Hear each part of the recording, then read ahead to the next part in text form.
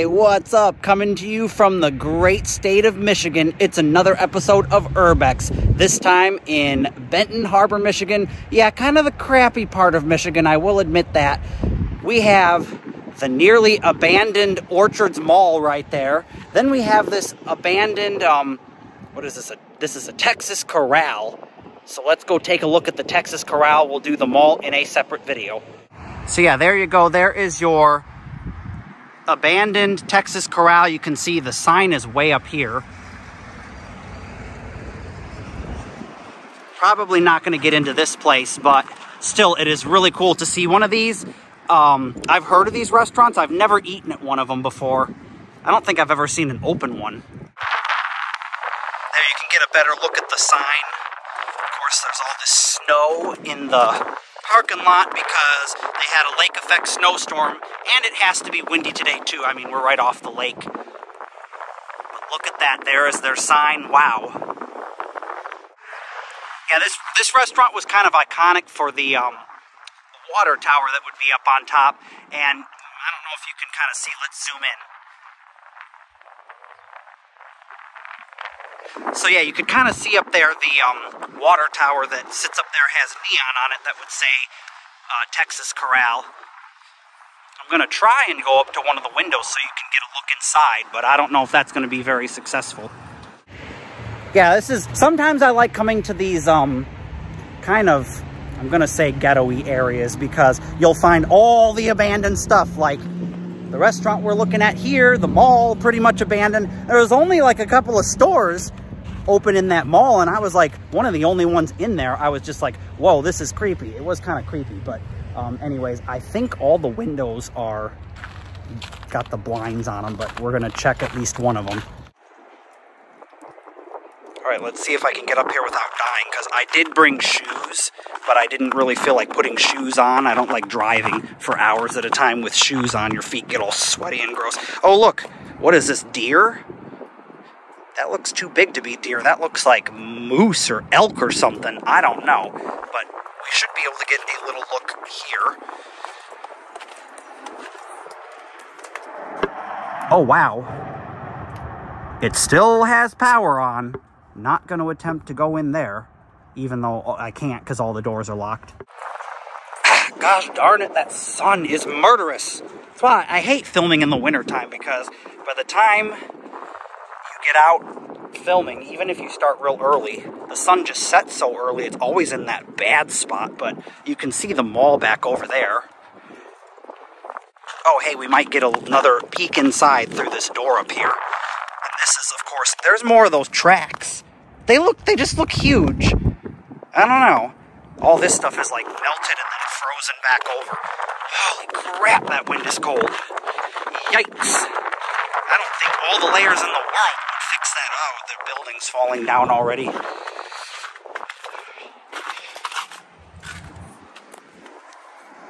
Oh, wow. Yeah, sorry, the glass is real dirty. Let's see if that's a little bit better, but not really. And then this would have been the back of your restaurant that had wheelchair access. Some restaurants used to have like wheelchair access to them, where you could like, you know, a separate entrance for wheelchair. But there's another look inside. Wow, that is super cool.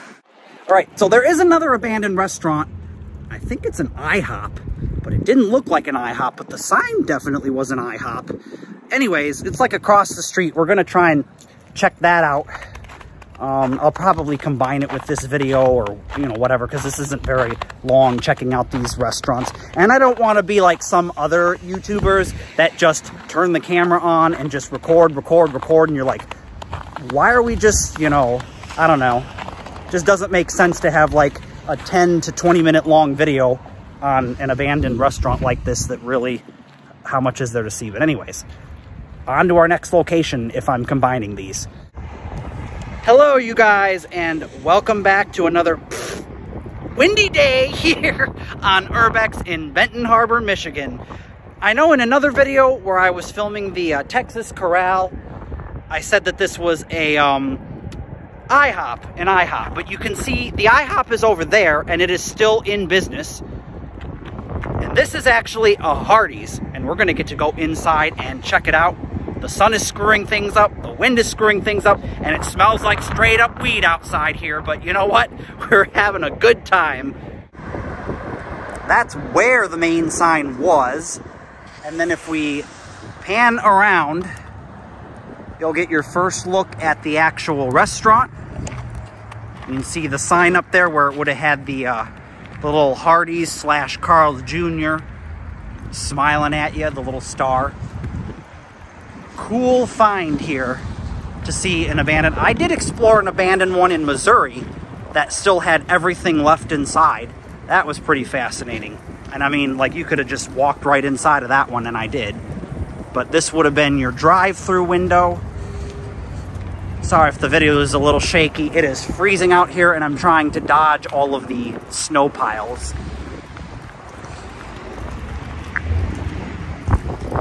Really big drive-through. I'm not going to go film anything around the back. I've already been back there, and it's all just, there's no menu boards, there's nothing to see back there, so. I was very surprised when I went around the backside to find that the door was just completely unlocked and left open.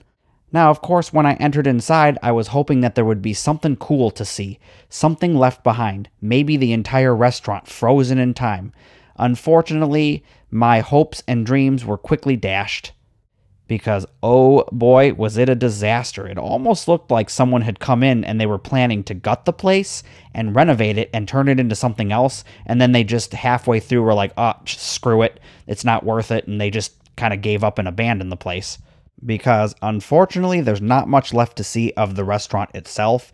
There were a few remnants here and there that maybe if you, like, squint really hard and you, like, you know, put on some special glasses, you can be like, oh yeah, that looks maybe like a Hardees. But then I was like, I'm not really all that familiar with Hardees because we don't have a ton of them throughout Ohio. I don't know, they are good. I do like their food. Leave a comment down below. What are your thoughts on Hardees? Do you like them? Do you hate them? Oh, and for those of you out on the West Coast, Carl's Jr., because it's the same company. Yeah, see, I think this was one of the menu boards that would hang above the counter, and then it would be lit up, and you'd put the, like, you know, menus inside of it, and also this was part of, like, the booths, maybe the back to a booth or something, but I don't know, I've never seen booths at a Hardees that looked like that.